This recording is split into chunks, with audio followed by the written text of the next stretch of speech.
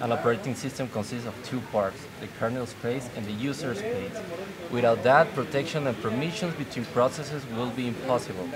There are two different concepts of kernel, monolithic kernel and microkernel.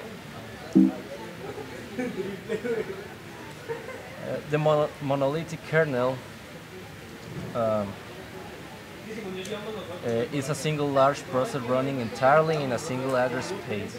All kernel services exist and execute in the same address space. The kernel can invoke functions directly.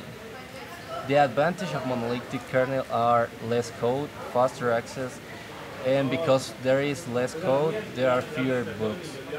The disadvantages of monolithic kernel are the size increase, lack of extensibility, and bad maintainability. Some examples of monolithic kernel are Linux and Unix. The microkernel. The kernel is broken down into separate processes, known commonly as servers. Some of these ones run in kernel space and some others run in user space.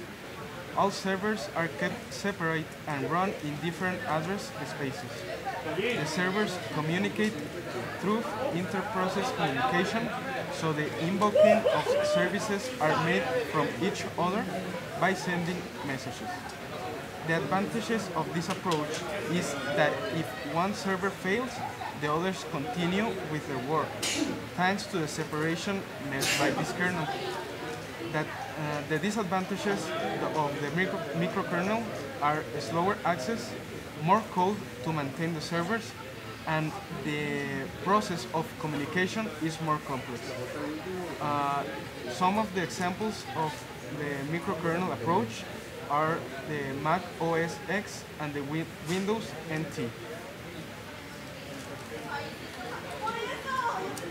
The hybrid kernel combines the monolithic and microkernel functionalities in one. This kernel approach combines the speed and simpler design of monolithic kernel with the modularity and execution safety of the microkernel.